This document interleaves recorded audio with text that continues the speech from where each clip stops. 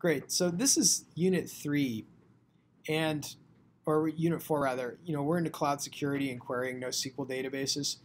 I want to go through the first example that will get you kind of back to JavaScript, and I want to talk about how to weave together the Facebook element and the Amazon element, and kind of get you ready for that as you go forward.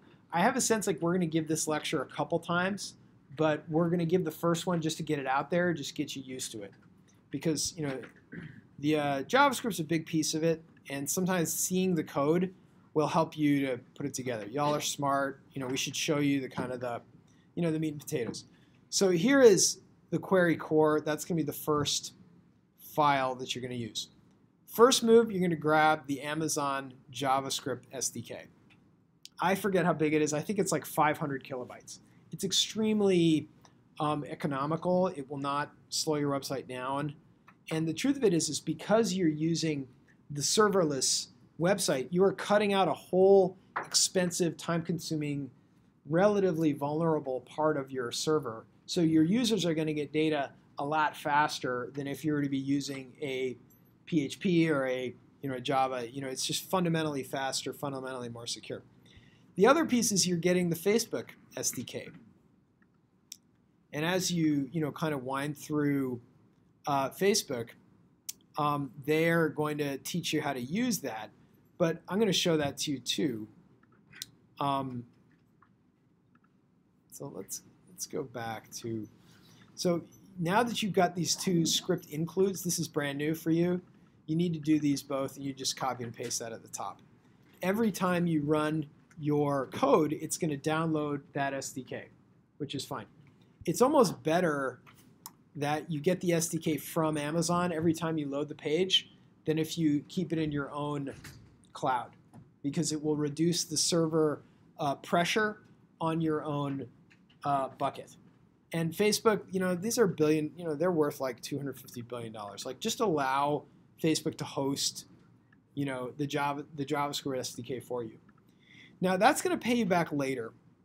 If you go down to the bottom of this, this is going to be some boilerplate code that Amazon is going to give you that will help you to connect with your with Facebook and get the authentication token from Facebook.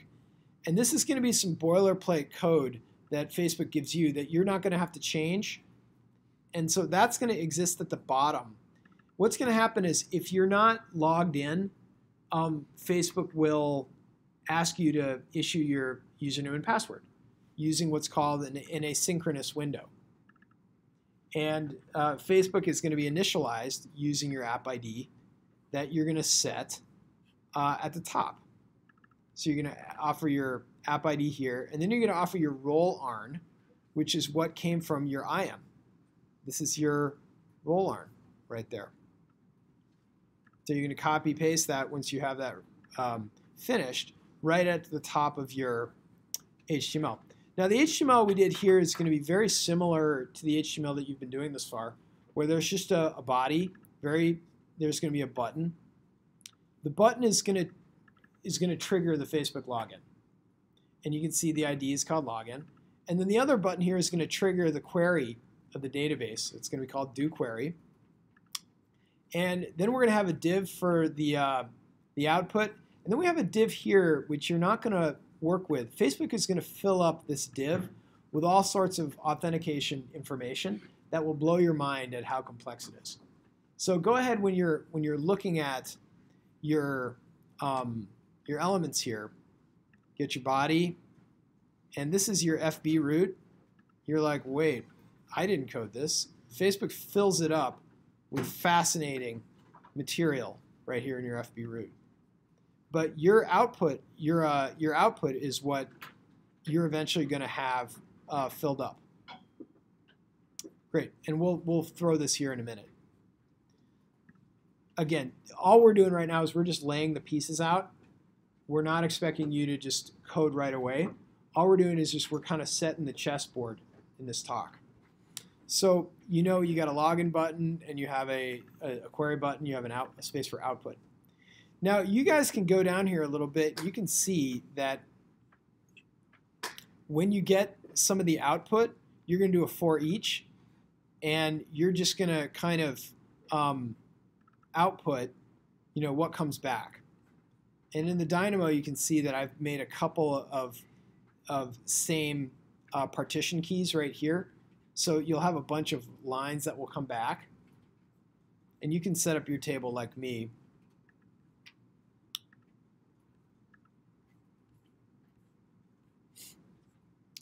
And so what I do is I set up a getElementById on the do query where I say on the click, I want to run this function. First of all, you're going to use the AWS from this SDK, and you're going to declare a dynamodb object that will point to the US West 2, which is where I made my bucket. And then you're going to be using what's called a document client. And document client is a very efficient, very low-key way of querying DynamoDB tables. And they're a sophisticated, very new technique for doing so. And you're going to say, yeah, I'm going to use the DynamoDB object I just used in the US West 2 cloud. And then the first thing we're going to do is we're going to set up a series of parameters. And then eventually we're going to take the document client, we're going to apply those parameters. I'm only going to talk for another 2 or 3 minutes. So I'm going to supply the name of my table from Dynamo, which is going to be my main test table.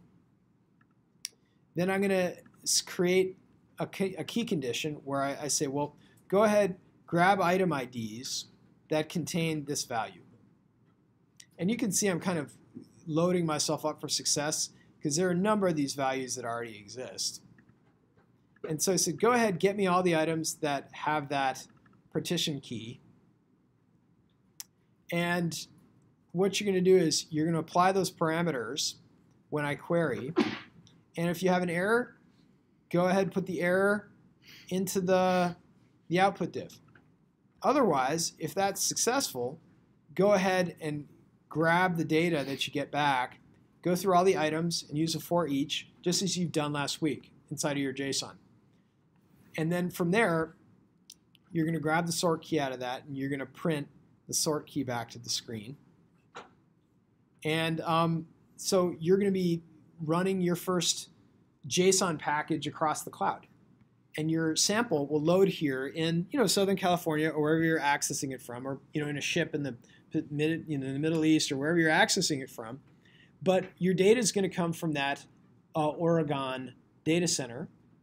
And so your client sample will have pushed a packet of data, of JSON, over the internet. And now you are marshaling and parsing that package, just as you have trained how to do, right? And let me say this. You've done a lot of the hard stuff. You've done harder stuff than this. And then you're done. That's how you run a query.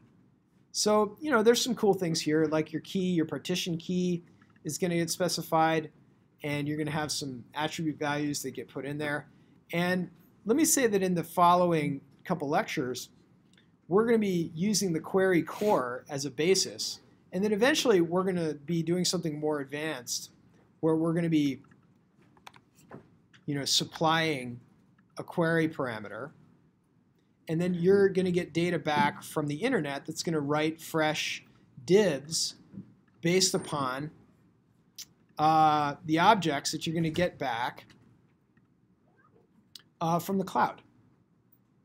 But I think right now some of your goals are kind of watching these videos again and kind of equating yourself with OAuth that comes from Facebook and the NoSQL database that comes from Dynamo, and then the web service that comes from S3, and then also the SDK that kind of pulls it all together. And we'll supply you with some other reading materials next class. But that's pretty good for today after these 2 hours of lecture. So see you next time.